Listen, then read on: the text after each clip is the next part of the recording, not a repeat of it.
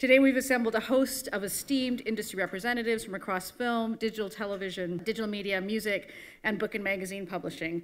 All of them are here today to highlight and showcase the work that we do, the impacts we are making around the world, and the exciting opportunities that exist in our sector for the next generation of bright and creative talent to pursue a career in our industries.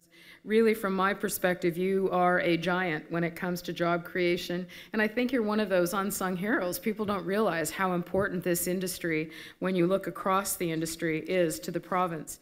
You know, we have 85,000 jobs, $4 billion for the BC economy.